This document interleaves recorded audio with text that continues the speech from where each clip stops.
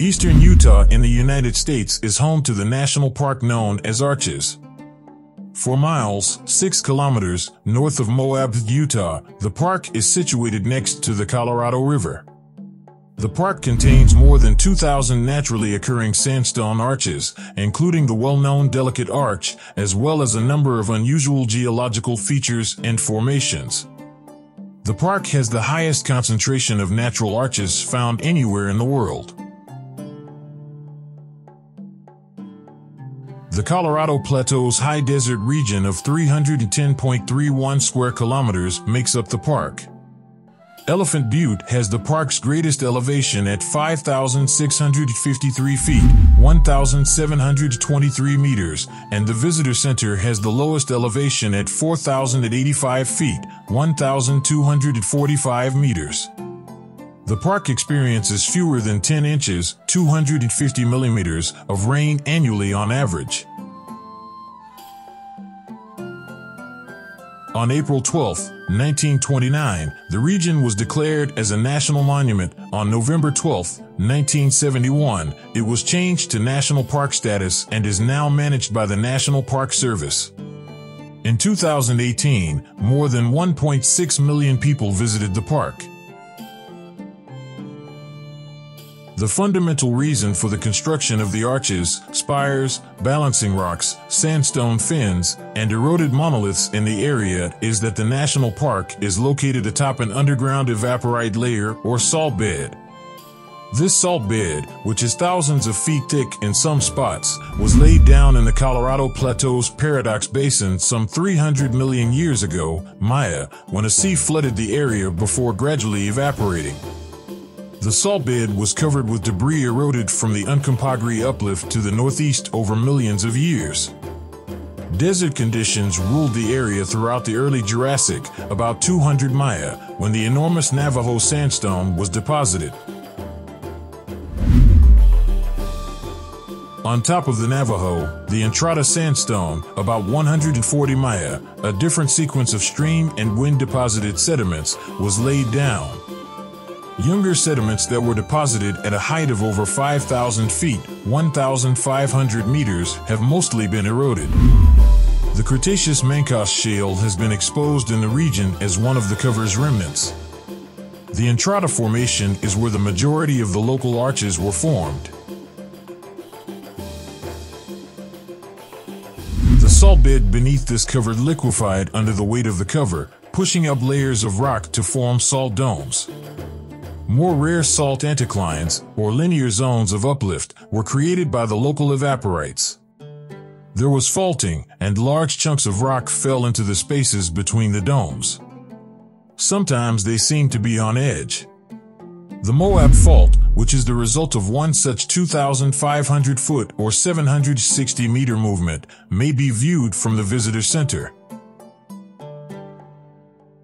Erosion stripped the younger rock layers from the surface as this underlying movement of salt changed the landscape. The salmon-colored Entrada sandstone, from which the majority of the arches are formed, and the buff-colored Navajo sandstone are the main formations that can currently be seen in the park, with the exception of a few isolated relics.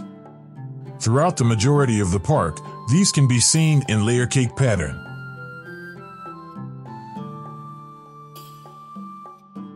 Water slowly crept through the folds, joints, and surface fissures of these layers over time. As ice built up in the crevices, it grew, exerted pressure on the surrounding rock, and fragmented it. Later, winds removed the loose debris. The park's terrain may seem rough and hardy, yet it is actually very delicate. The delicate high desert environment is threatened by the more than 1 million visitors each year. The crust of the soil, which is made up of cyanobacteria, algae, fungi, and lichens that flourish in the park's dusty areas, is where the issue is. Due to its semi-arid climate, irregular rainfall patterns, lack of deep freezing, and absence of plant litter, which causes soils to be vulnerable to compressional pressures like foot traffic and recover slowly from them, Arches National Park is particularly vulnerable to visitor-caused damage. The Cytophobic Soil Crust Index, assessing water infiltration, and t-tests, which contrast values from disturbed and undisturbed areas, are techniques for revealing effects on the soil. Arches Visitor Center has a cold semi-arid climate, according to the Köppen climate classification system. Located in Utah's Canyon Country, Arches National Park is a picturesque 4-hour journey southeast of Salt Lake City, the state's capital. The famed outdoor destination of Moab, which is surrounded by some of the most untamed, breathtaking landscapes in the USA, is where most people begin their experience. The entrance of Arches National Park, which has the world's greatest concentration of sandstone arches, is only 5 miles north of Moab. However, this area contains more than simply canyons, slick rock, and arches. It also contains a geological story that has been developing for millions of years. If you go back through the park's early chapters, you'll find a country that has been buried underwater, split open by ice, and polished by the wind. Follow the footprints of America's first peoples, who developed a unique bond with these imposing monoliths and arches, as you return to more recent pages.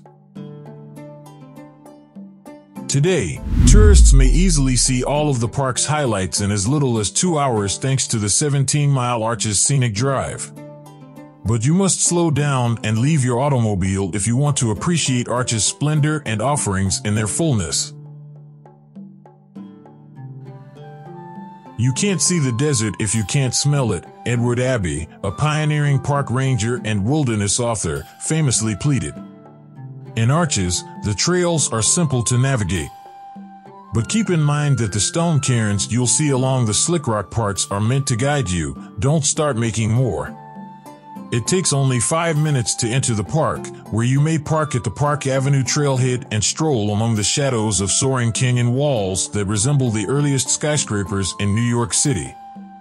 After walking around the park for another 15 minutes, stop to take in the wonder of balanced rock before turning into the windows section, where majestic arches frame this eternal landscape and our transitory presence.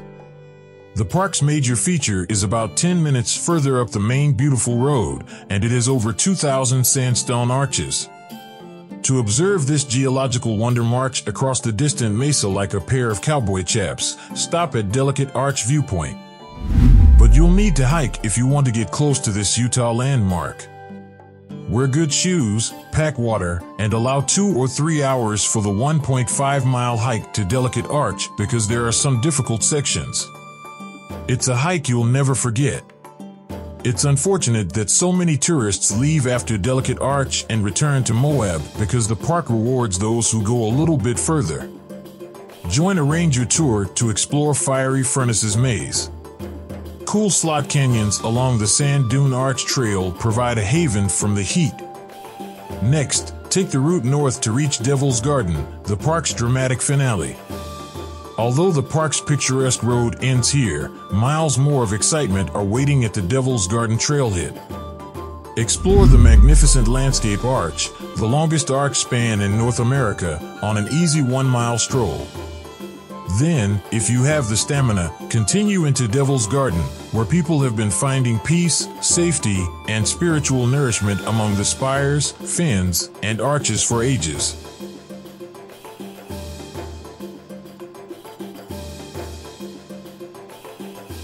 One of the world's great geological tales is Arches National Park, a region that has been carved by ice, polished by wind, and baked by the sun.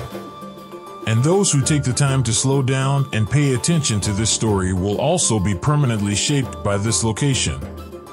Because that is the benefit of well-spent time, and this is what the Arches have given us.